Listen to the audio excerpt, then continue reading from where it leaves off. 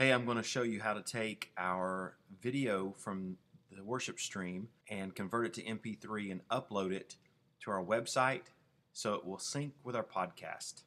That sounds like a lot. It's pretty simple.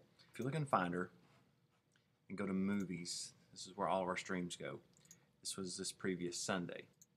We'll go ahead and name it. You'll need WonderShare Video Converter Ultimate. We're going to take that file and drag it in there. Now the easiest way to edit it is to go over here to the video tab and select MP4. That way we can visually see where the message starts. We're cutting right into the message.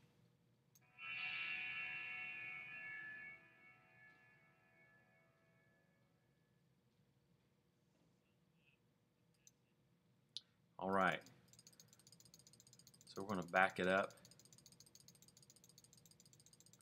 I can fine-tune this with these controls, or I can go ahead when I find where I want to start, hit Add Trimmer, and then I can go to the second hand and back it up like that. And I can even fine-tune it by each second if I want to, but that's pretty close.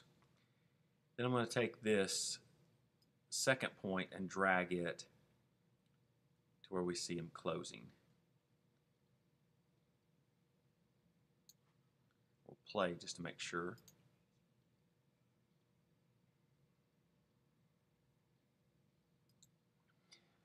I don't use the song, so I want to try to find after his prayer the stopping point, and that was at 1:12:27. So I can jump over here and I can click that up to 1:12:27. And I'm pretty much there.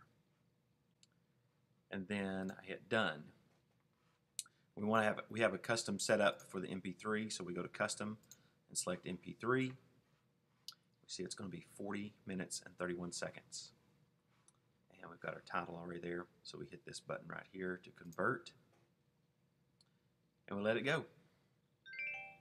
When it's done, you get this notification, and you can say OK because we've already got the output opened. Then you can close out WonderShare. And there's our converted MP3.